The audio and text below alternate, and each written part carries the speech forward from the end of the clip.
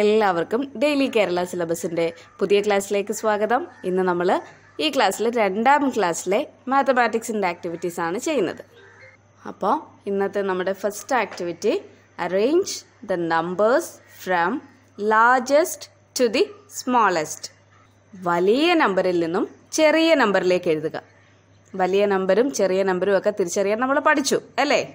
Largest number two the smallest number എന്ന് പറയുമ്പോൾ നമ്മൾ ആദ്യം എഴുതേണ്ടുന്നത് തന്നിരിക്കുന്ന നമ്പറിൽ ഏറ്റവും വലിയ നമ്പർ, അത് കഴിഞ്ഞ് അതിന് തൊട്ട് താഴെ വരുന്ന നമ്പർ, വീണ്ടും അതിനും താഴെ വരുന്ന നമ്പർ. അങ്ങനെ നമ്മൾ ഏറ്റവും അവസാനം ഏത് നമ്പർ ആയിരിക്കും വരുന്നത്? ഏറ്റവും ചെറിയ നമ്പർ ആയിരിക്കും അല്ലേ? അപ്പൊ നമുക്ക് അങ്ങനെ തന്നെ എഴുതി നോക്കാം.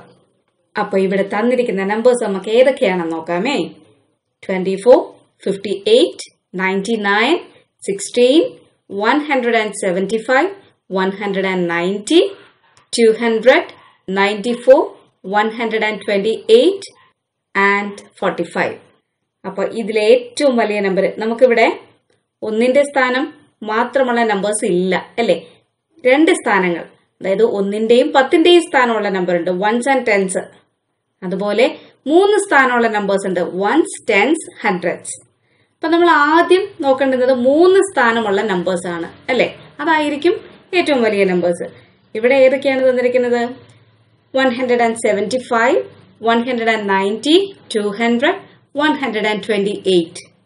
അപ്പൊ അതിലെ ഏറ്റവും വലിയ നമ്പർ ഏതാണ്? 100ന്റെ സ്ഥാനത്ത് 2 വരുന്ന നമ്പറാണ്. 100ന്റെ പ്ലേസിൽ 2, അതായത് 200. അപ്പം 200 അല്ലേ? 200. അത് കഴിഞ്ഞിട്ട് നമ്മൾ നോക്കേണ്ടുന്നത് 175, 190, 128. അതിലെ ഏത് നമ്പറാണ്? അവിടെ 3 നമ്പറിലും ഒരു 100 വീതമാണുള്ളതല്ലേ? അപ്പൊ എങ്ങനെ കാണാം നമുക്ക്? നമ്മൾ എവിടേക്ക് വരുന്നു? ടെൻസിന്റെ പ്ലേസിലേക്ക് വരുന്നു. അപ്പോ 175 7 ടെൻസ്, 190 9 ടെൻസ്, 128 2 ടെൻസ്. അപ്പൊ ഏതാണ് വലിയ നമ്പർ? 190 അല്ലേ? 9 ടെൻസ് ഉണ്ട്. അടുത്തത് 175, നെക്സ്റ്റ് 128. പിന്നെ 3 അക്ക സംഖ്യകളില്ല, 3 ഡിജിറ്റ് നമ്പേഴ്സ് ഇല്ല.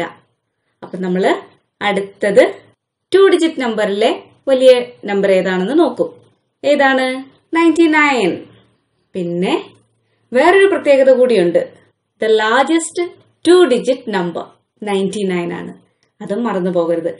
99 കഴിഞ്ഞിട്ട് 94, പിന്നെ 58, 45, 24, അറ്റ് ലാസ്റ്റ് ഏറ്റവും ചെറിയ നമ്പർ വന്നു 16.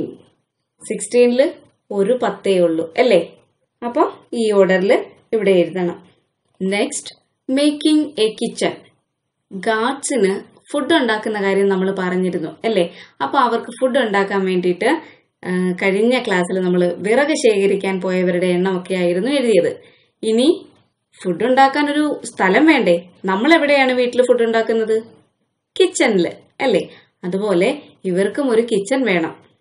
They need a big kitchen to make food. Food ഉണ്ടാക്കാൻ വേണ്ടിയിട്ട് അവർക്കൊരു വലിയ അടുക്കള വേണം. Who are building the kitchen? ആരൊക്കെയാണ് കിച്ചൺ ഉണ്ടാക്കുന്നത്? Giraffes, rabbits, parrots. ജിറാഫുകളും മുയലുകളും തത്തകളും കൂടിയാണ് കിച്ചൺ ഉണ്ടാക്കുന്നത്. 34 sticks are needed. They brought 18. How many more are needed? അപ്പൊ എത്ര സ്റ്റിക്സ് വേണം? എത്ര കമ്പുകൾ വേണം? 34 sticks, 34 കമ്പുകൾ വേണം. They brought 18. ഇവര് കൊണ്ടുവന്നത് എത്രയാണ്? 18, 18. How many more are needed? അപ്പോ ഇനി എത്ര സ്റ്റിക്ക് കൂടി വേണം? എങ്ങനെ കാണാം? 34ൽ നിന്നും അവർ കൊണ്ടുവന്ന സ്റ്റിക്സിന്റെ എണ്ണം മൈനസ് ചെയ്യുക. 34 മൈനസ് 18. 4ൽ നിന്ന് 8 മൈനസ് ചെയ്യാൻ പറ്റുമോ? ഇല്ല. 4 വൺസിൽ നിന്നും 8 വൺസ് മൈനസ് ചെയ്യാൻ പറ്റില്ല. അപ്പൊ നമ്മൾ എന്ത് ചെയ്യുന്നു? V are taking 1 10 from the tense place. നമ്മള് 10ന്റെ സ്ഥാനത്ത് നിന്നും ഒരു 10 എടുത്ത് 1ന്റെ സ്ഥാനത്തേക്ക് കൊണ്ടുവരുന്നു. അപ്പൊ ഇവിടെ എത്രയായി? 14. അപ്പൊ ടെൻസ് പ്ലേസിലോ എത്ര 10 ഉണ്ട്? ഇനി 2 10 ഉള്ളൂ. only 2 tens. 14 minus 8 6. 2 minus 1 1. അപ്പൊ ഇനി എത്ര സ്റ്റിക്ക് കൂടി വേണം? 16. 16 സ്റ്റിക്കുകൾ കൂടി വേണം കിച്ചൺ നിർമ്മിക്കാൻ അല്ലേ? അപ്പോൾ 16 സ്റ്റിക്ക് കൂടി വേണം 34 ആകാൻ. Okay. A long one is needed at the top, said the parrot. അപ്പം പാരറ്റ് എന്ത് പറഞ്ഞു? ഏറ്റവും നീളമുള്ളത് ടോപ്പിൽ വേണം. Long and short. See the sticks which the giraffe, the rabbit and the parrot brought. Number them like this. ഇനി ഇവർ കൊണ്ടുവന്ന sticks നോക്കാം. ജിറാഫും റാബിറ്റും പാരറ്റും കൊണ്ടുവന്ന കമ്പുകൾ നമുക്ക് നോക്കാം. നിങ്ങൾ ഈ ചിത്രത്തിനടുത്ത് കൊടുത്തിരിക്കുന്ന റൗണ്ടിൽ ഈ പറയുന്നതിന്റെ അടിസ്ഥാനത്തിലാണ് നമ്പർ ഇടേണ്ടത്. 1 for the longest. 1 എവിടെ ഇടണം? ഏറ്റവും നീളമുള്ള കമ്പ് ആരാണോ പിടിച്ചിരിക്കുന്നത് അവിടെ. ആരാണ് ഇവിടെ? ജിറാഫ് ആണല്ലേ. അപ്പൊ ആ സർക്കിളിൽ 1 ഇടണം. Next 2 for the next in length. രണ്ടാമത്തെ നമ്പർ എവിടെയാണ് ഇടേണ്ടത്? അടുത്ത കമ്പ് ഏതാണ്? രണ്ടാമത്തെ നീളം കുറഞ്ഞ കമ്പ് മുയലിന്റെ കയ്യിലിരിക്കുന്നതാണല്ലേ. അപ്പൊ അവിടെ നമ്പർ ഇടണം. അടുത്തത് 3 for the shortest. ഏറ്റവും ചെറിയ കമ്പ് ആരുടെ കയ്യിലാണ് ഇരിക്കുന്നത്? പാരറ്റിന്റെ കയ്യിലാണ്. അപ്പൊ അവിടെ 3 എന്നിടുക. ഓക്കെ. ഇനി let's go to page number 98. Let's find the length. Measuring with hand. നിങ്ങൾ കേട്ടിട്ടുണ്ടോ? കൈകൊണ്ട് അളക്കുന്നത് കണ്ടിട്ടുണ്ടോ?